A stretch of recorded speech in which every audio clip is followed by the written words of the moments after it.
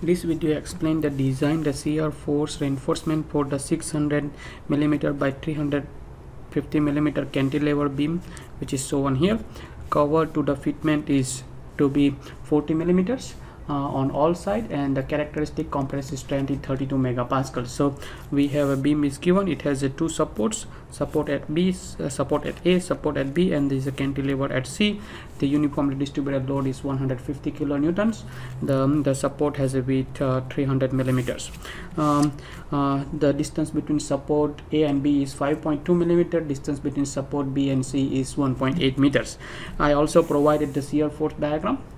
Now the shear force diagram, just calculating from the structure analysis. It's not a purpose of this video to show the shear force diagram. I assume that the shear force diagram is known. Now we also provided the reinforcement. It is the bottom tensile reinforcement here. Over the supports where you have a tensions, you have top reinforcement. Now let's do some solutions. Now to design for this shear reinforcement, we generally start with the assumptions that we take R10 stirrups. It's a double leg fitments. And we have an area for one leg, so is a pi by 4 times diameter is 10, so 10 square, that give us 79 millimeter square, which is rounding of 80 millimeter squares. It's just easy for us to calculate later on, so we just put 80 millimeter square. Now it has two legs, so for two legs, for the shear reinforcement, we need to take the area ASV, which is the area of two legs. So this is the area of one leg, so we multiply by 2 to get the ASV. This is the area of the one fitments, that is calculated by taking the area of two fitments, so that is 160 millimeters. Now there is a one condition. Any shear examples, we need to check these conditions, whether the concrete is crushing or not and the section is adequate. For example, this section which is provided 650 millimeters by 350 millimeters is adequate or not. If this condition does not satisfy, meaning that this concrete is crushed and the section is not adequate. So we start is the design shear strength, which is V star, which we take it from the shear force diagram, which is 437 kilonewtons, that is written here. Now this capacity factor is capacity reduction factor is 0.7, which is taken from table 2.2.2 on page number 36 on AS 3600 2018. So it has on the AS 3600 2018 on page number 36 on table 2.2.2, it has given capacity reduction factor 5. Now we are working with the shear, so go to the section E, and in that one we have a class N fitments providing requirement of other than shear strength limited by wave crushing, so we take 0.75, but we have R fitment, so we take it 5 factor 0.7. So that is 0.7 here. Now VU maximum, the Australian standard has provided the equation for that. On page number 116 on clause 8.2.3.3, we have a equation to calculate the shear strength. These big equations are written here. We are not at the transfer, so we just need to take it VU maximum, this equation that is copied here. Now 0.55, that's big equations. Now I will calculate those values one by one.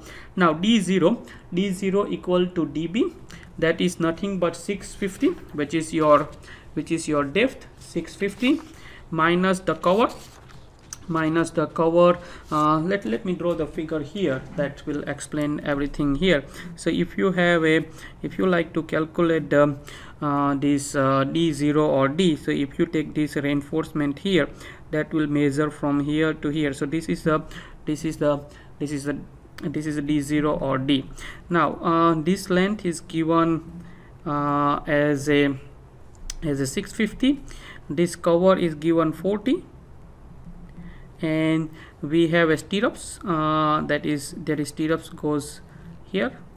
So this stirrups has a diameter, this is stirrups diameter, that is given 10, that we assume here R10, so that is 10 millimeter, and this is the radius of this reinforcement, 28. So we have a reinforcement at the bottom 28 millimeters. So this is 4 bars and 20, so 28 is a millimeter. So we have this value 28 by 2 because this is measured from reinforcement. So this distance can be calculated by 650, take away cover 40, take away these stirrups 10 millimeters, take away 28 by 2, it gives us 586 millimeter. Now after calculating this d, because we need to calculate this this value d0, please note this is d, not b. All right, after that we calculate this one. We need to calculate dv. Dv is nothing but that is dv is defined as a effective shear depth. Effective shear depth is given in the clause 8.2.1.9. we can write these 3 lines, but these 3 lines is basically saying that it should be taken maximum of 0.72 d or 0.9 d. Now that is written here. Now maximum 0.7 times d, 650, depth is 650 given here in the question is 650 times 0.9, and we just calculated small d 586. We substitute this one, we take maximum of 468 times 527.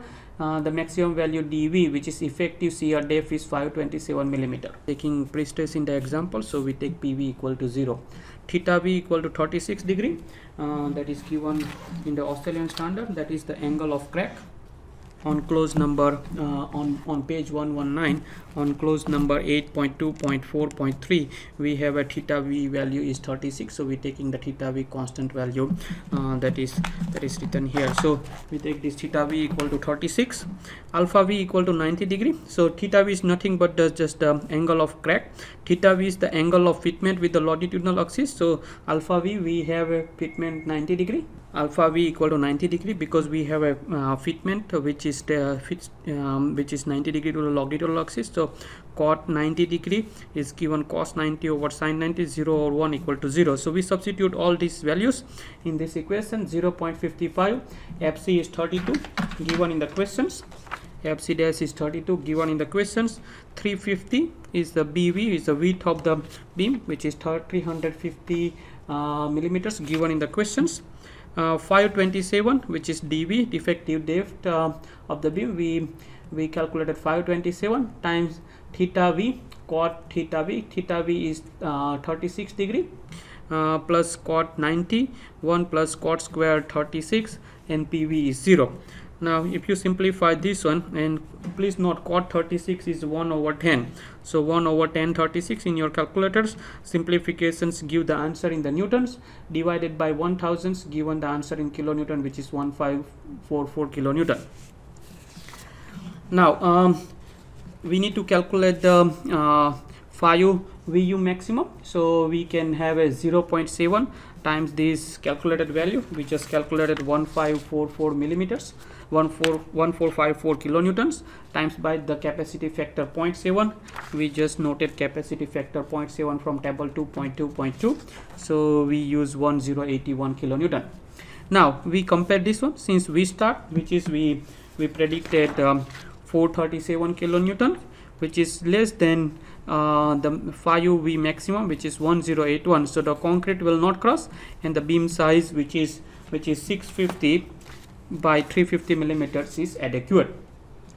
Now we need to find the minimum fitments. What is the minimum fitments? The spacing of the minimum fitment. The way we're gonna start is going to look at where we're going to look at the shear force diagram. When the shear force diagram has a 0 or minimum less shear, this is maximum. Where near the support it has a maximum reinforcement. So we are looking for the zone where we have a positive bending or where we have a low shear low design shear force. So that we're going to focus on.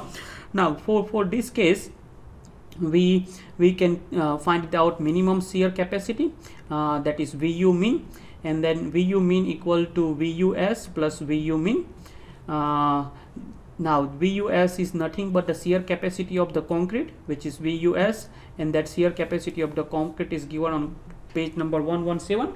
on page 117, we have a clause 8.2.4.1. it has given the kv, bv, dv, square root, fc dash. They have a conditions given. Our examples is not fall in any of these conditions, but you can read this one. It's about the concrete is should not be more than 65 megapascals. The fitment strength is 500 megapascals, and the aggregate particle size should not be less than 10 millimeters. So there are three conditions. We don't have these conditions here in this example, so we can use these equations. Now now there are few parameters that we need to calculate. Assume that ASB greater than S and ASB minimum greater than S, so we can calculate the kV. We need to assume this one. So the kV is it can be found in the page number 119 in clause 8.2.4.3. we have a kV. We have two equations. If the S is both side cancel, then ASV less than ASV minimum and ASV greater than ASV minimum. So we assume that our fitment area is greater than the provided ASV min. In that case, we take kV equal to 0.15. We assume that one, but we will check that assumption later. We check this assumption whether this is valid or not. We can check this one later. So in that case, VUS is equal to kV, BV, dV and square root FC. kV is 0.15 as I mentioned. It's taken from the clause 8.2.4.3, and kV is equal to 0.15 by taking these assumptions. BV is 350. BV is 350 millimeters. dV 527. We calculated dV 527 millimeters. So once you know this capacity of the